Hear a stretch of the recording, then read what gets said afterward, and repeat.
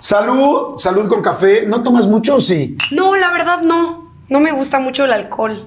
O sea, una me deprime al otro día y tengo problemas emocionales, entonces no quiero que se agudicen con la cruda. Se puede cruzar, ajá. Ajá. O sea, más allá de que me cruce y así, digo, sí he tomado alcohol cuando tomo medicamentos, pero siento que al otro día yo estoy predispuesta desde hace muchos años, desde antes de tomar medicamentos, a que el alcohol me deprima más. Sí, bueno, es que además el alcohol es depresor, entonces por eso todo el mundo luego en las crudas anda de no manches, te da culpa y sientes mal, pues tal vez es que ya de entrada el alcohol te trae y te manda al piso. Y deja tú la cruda física, la moral. El sentimiento, no, me da una angustia horrible, entonces digo, no, aquí. Sí, mejor con cuidado. Oye, dime una cosa, a ver, entonces, ¿cómo fue la primera vez que saliste en la televisión? Que empezaste chiquitita, creo que ibas a un casting con tu hermana.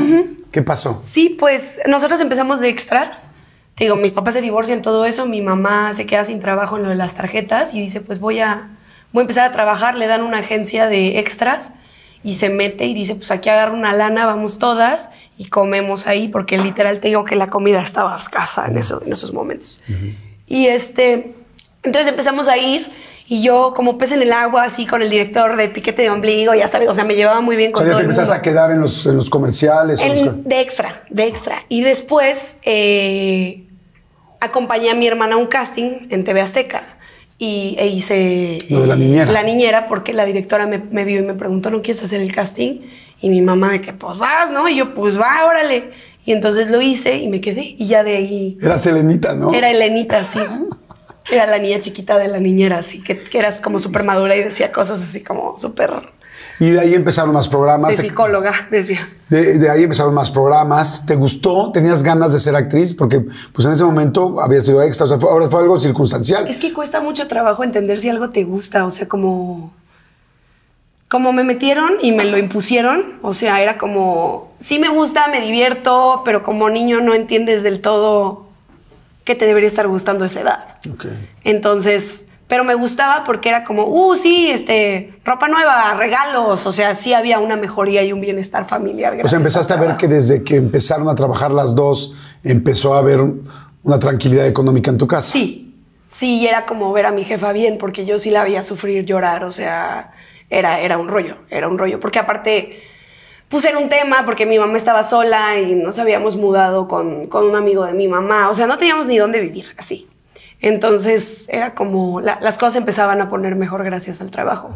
Y cuando se mudaron con el amigo, ¿dónde dormían? ¿O cómo dormían? ¿En qué orden? ¿En qué orden en los cuartos? Pues fíjate que le iba muy bien a mi padrino. Es mi padrino, que también tiene una importancia muy grande en mi vida. De hecho, él me dijo que buscara a mi papá hace unos meses. Y fue el único que abrazó a Gala, el único que se preocupó por mí, porque veía las noticias. O sea, yo como que estaba pidiendo ayuda a gritos. O sea, subían notas de mí así de, no, pues que la Gala Montes anda deprimida. Y yo, ay, caray, eso es lo que se ve, según yo, no. Y él fue el único que me habló. Pero bueno, en fin, entonces vivíamos con él. Él tenía una hija. Entonces creo que dormía mi hermana y la chava esta, y yo dormía con mi mamá. Ok. Ajá. Pero después de eso, creo que antes vivíamos con mi abuela y sí vivíamos, o sea, vivíamos en un cuartito, mi hermana, mi mamá y yo.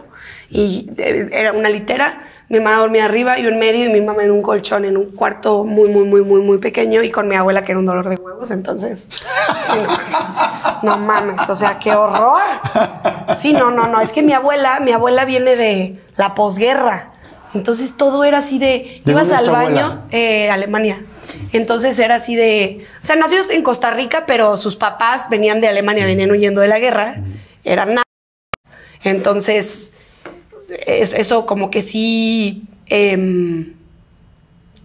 permeó un poco la forma en la que se movía la familia, la posguerra, ¿sabes? Entonces mi abuela era así de... ibas al baño y 2 cuadritos de papel, ya sabes. Y, o sea, la comida era un tema... pura papa, o sea, no. Se vivió fuerte con la abuela. Ok. Sí. Tú naciste en el DF en el 2000, ¿no? En el 2000, sí. Ok. Sí. O sea, tienes 24 años. 24 años. Guau, que estás chiquitita. O sea, bueno, muy joven, chiquita y en un momento muy importante de tu carrera, porque después empieza lo de la niñera y empian más proyectos, novelas. Secretos de familia, ¿qué otra? Lo que caemos, ¿sabes? O sea, nosotros ¿cómo se dice? Como que nos empezó a ir bien cuando hice la niñera, o sea, relativamente bien. Yo ganaba 5,000 pesos al mes. Y más el anda y cosas así, pues era un dineral. O sea, era así de ahorita ya, o sea, los supers están muy caros. También eran otros tiempos, ¿estás de acuerdo? Pero sí, eso era lo que ganaba. Y ¿fue la época de En Otra Piel, Amar de Nuevo? no, eso ya fue más arriba. O sea, En Otra Piel fue cuando yo entré a Telemundo. Ok. Y ahí ya me fui a trabajar a Miami. O sea, antes de eso vivíamos en Iztapalapa. Para el mundo. De Iztapalapa para el mundo. Y ya después de eso, de que empecé a trabajar con Telemundo, entré al Señor de los Cielos, ya nos empezó a ir ¿Cómo bien. fue el casting del Señor de los Cielos? Porque híjole, pues yo creo que fue bueno, es que hiciste muchas cosas antes, pero el Señor de los Cielos y ya ser la hija del Señor de los Cielos. Todavía me acuerdo de escenas así de, te tienes que ir a Suiza. No, a Suiza no, papá, porque me estorbas. ¡No! Me encantó. Ay, no, ese fue una gran oportunidad. Haz de cuenta, yo me fui a hacer En Otra Piel, que fue una novela que hice con Laura Flores. Y Telemundo me ve. Por primera vez, como que sí me iba bien en TV Azteca y así. También venía de hacer un novelón con Gaby Spanik, muy, muy bueno. Y pero ahí fue como el siguiente paso de mi carrera. Como que hay ciclos, ¿no? Y siento que ahí, cuando fue lo de Telemundo, que fue en el 2013-14, fue como el siguiente paso de mi carrera. Y entonces yo venía de hacer una novela en Miami, nos regresamos aquí a México y pues a seguir chambeando. Dijimos, pues ya Telemundo me da una exclusividad, entonces empiezo a trabajar con ellos como exclusiva. O sea, yo era la más chiquita de toda la empresa y me dicen, pues queremos que entres al Señor de los Cielos. Y yo me acuerdo que estaba en la escuela y una chava... Ya era muy famoso porque tú entraste a la temporada 3 o 4, ¿no? Súper famoso. O sea, me acuerdo que le dije a una amiga, pues voy a ser el Señor de los Cielos. Y me dijo, ¿qué? O sea, literal volteó y fue así de... Gala, me dijo, eso es súper famoso, Gala. Tan famoso que después vas a estar en la casa de los famosos. Exacto. Sí. Y entonces empiezo a trabajar, nos empieza a ir chido, muy chido. Y ¿y qué pasa? Mi hermana se embaraza. Mi hermana justo en esa época tiene una hija. Mi mamá tiene cáncer. Le da cáncer a mi jefa. No me digas, ¿y cáncer de mama? Cáncer de mama. Ok.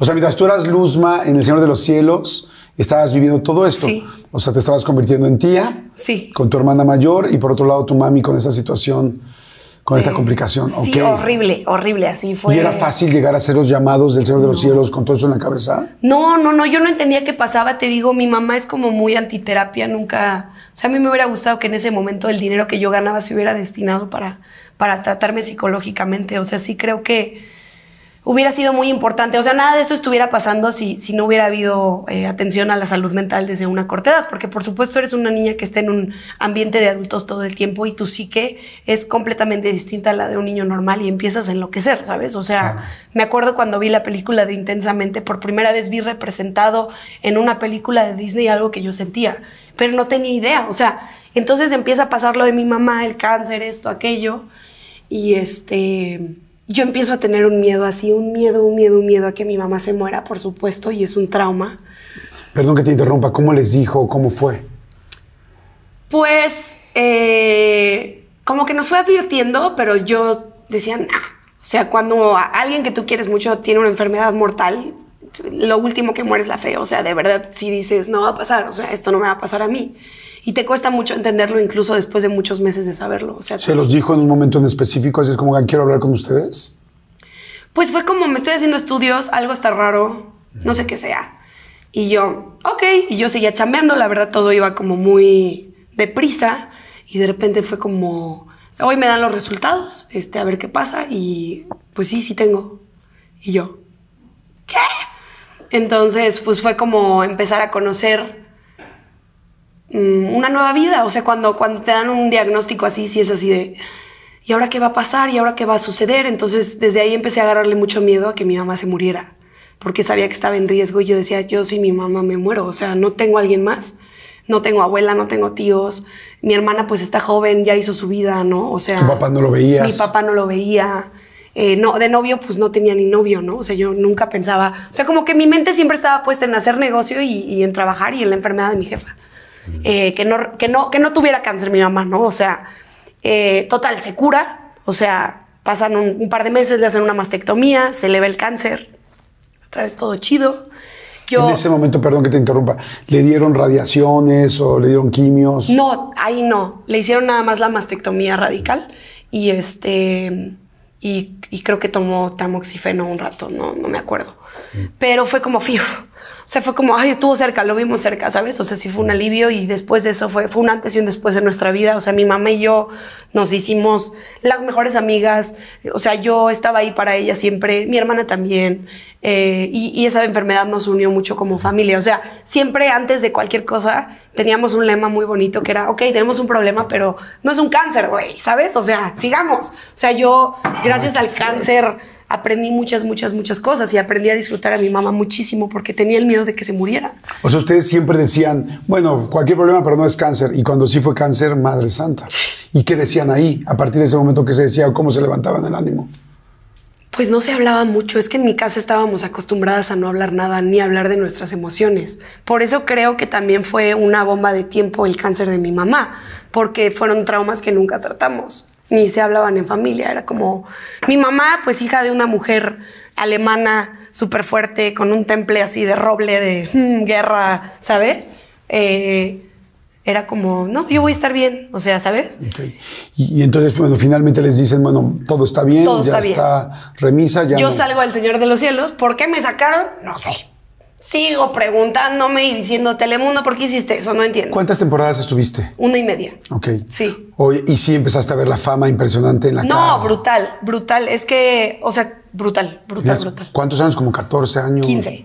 15 años. Sí, muy cañón. O sea, y todo empieza a pasar, ¿sabes? Como que ahorita estoy viviendo esa etapa otra vez, pero es como la etapa de que todo el mundo te quiere y todo el mundo quiere estar contigo y todo el mundo es tu mejor amigo y todo el mundo te ofrece chupe y drogas, y, ¿sabes? O sea, es como un poco así.